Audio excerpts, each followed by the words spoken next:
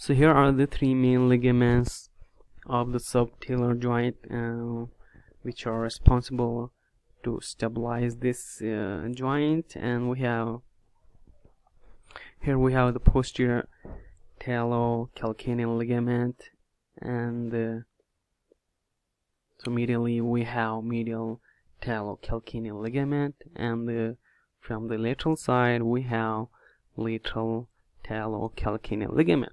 So these are the three main ligaments of subtalar joint. And then we have one more ligament, and that's the interosseous talocalcaneal ligament, and that's also, that also binds the talus and calcaneus together. And this interosseous here is the interosseous talocalcaneus ligament. It lies within the sinus tarsi or sinus tarsi. It depends how you pronounce it.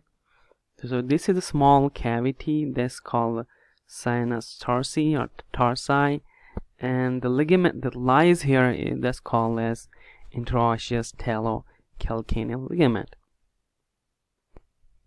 And the movements that occur at the subtalar joint are the inversion and the eversion. So this one is the inversion. So inversion means the raising medial border. So here is the medial border. When you raise your medial border of foot, and that's the inversion towards the inside.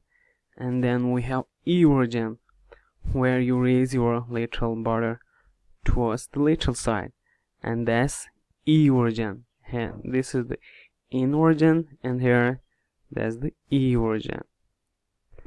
And the blood supply of the subtalar joint is mainly from the two arteries, that's the posterior tibial artery and the peroneal arteries. So these two arteries are responsible for the blood supply of the subtalar joint.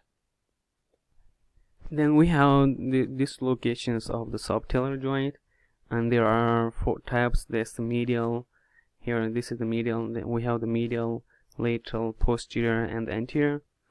But the medial dislocations here, you can see this is the medial one, and in which your foot goes towards the medial side. This is the medial. So medial subtalar dislocations are very common compared to the lateral one, and they are very rare because due to the presence of strong ligaments which connect the talus and calcaneum.